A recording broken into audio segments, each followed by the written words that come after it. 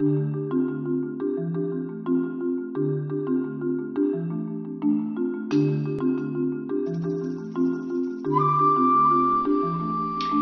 everyone, I am Dina Khader, and I'd like to thank you very much for joining me today and for all the questions that you have sent to me and concerns.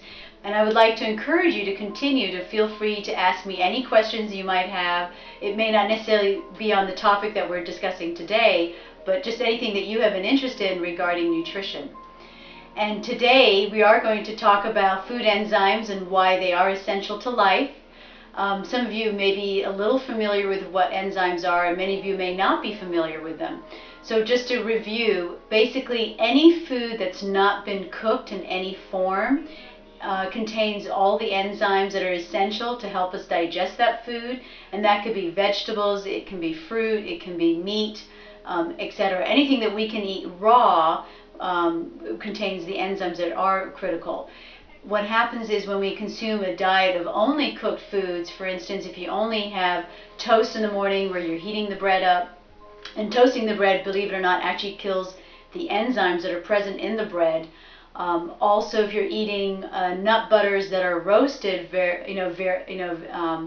roasted as opposed to being raw, that in itself will also make it much more difficult for the body to digest. And what happens is that over time we wear out our pancreas and we're more prone to degenerative diseases like diabetes, cancer, arthritis, and so on. So it is very important to always have a balance in the diet with cooked food as well as raw food.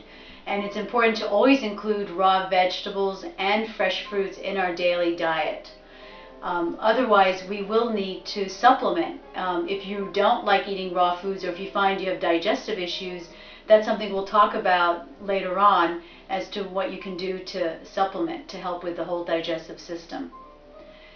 So why do we need enzymes? We need enzymes because every single reaction that takes place in our body is dependent upon an enzyme.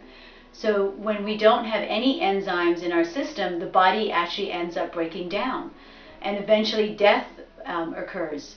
On the other hand, when we consume plenty of enzymes, and especially you can also do it in a juice form. Those of you who have had fresh vegetable juices, you know, as long as you drink the juice within 10 minutes of it being juiced, all the enzymes are present in the juice and you actually benefit from all the vegetables. In fact, the absorption of nutrients is 30 times more in vegetable juices and fresh fruit juices than it is in actually eating those foods. The only problem is when you juice something, you also eliminate the fiber. So it's very important to do both. You can't live without fiber. We need fiber to help us with proper bowel elimination and to prevent constipation. So now what I'd like to do is to start to look at what are some of the common symptoms many of you would experience or could experience if you didn't have sufficient enzymes in your digestive tract. One of the most common symptoms of low digestive enzymes are bloating or belching, especially after eating a meal. Also burning in the stomach, a feeling of fullness or heaviness after eating. Nausea is another common symptom that people often feel after eating or even taking supplements. And gas is the biggest one that most people have often shared with me. And that typically is an indicator of insufficient digestive enzymes. Bad breath, either diarrhea or constipation. Okay, also undigested food in the stool, food allergies, skin breakouts or even acne. Also, if you're prone to yeast infections or chronic yeast infections, dysbiosis, which is the term that indicates an overgrowth of unhealthy intestinal bacteria in the digestive tract. These are the most common symptoms people will often experience of lacking digestive enzymes. So some of you may have some of those symptoms of low digestive enzymes, and we will take a look at what you can do to improve that. Because what happens is if you don't take care of the problem now, it will only get worse as you age, and then you're going to be prone to more serious chronic degenerative diseases. So how can we increase the enzymes naturally through our diet? Most of us in the Western world eat far too much cooked food and not enough raw foods.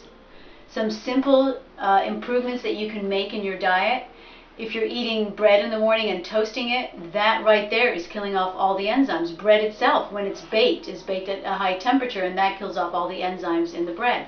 So you can replace bread with raw crackers. So what can you put on the raw crackers? Instead of using roasted nut butters like peanut butter, you're much better off buying raw almond butter or raw macadamia nut butter or raw pecan butter or walnut butter, and so on.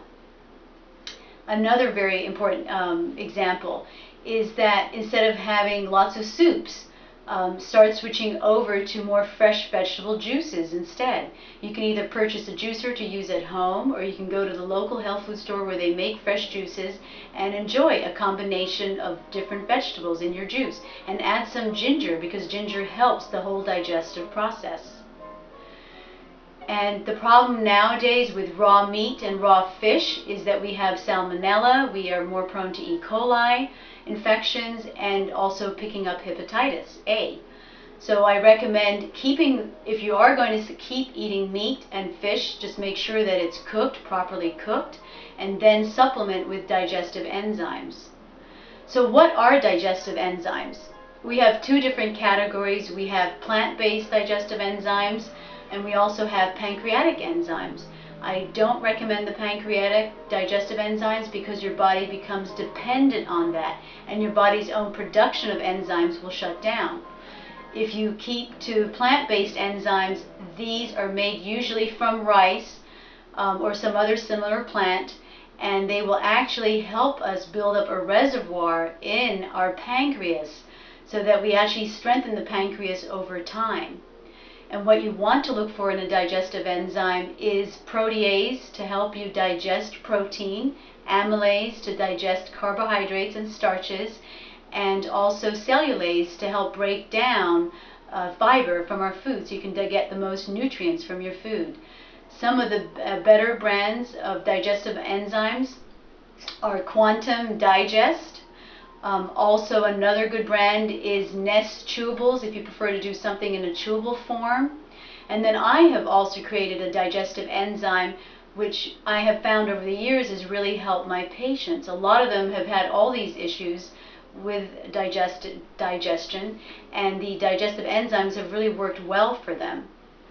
And many of my patients in my private practice experience a lot of these symptoms because of what our diet really has been, and also what we've all grown up with.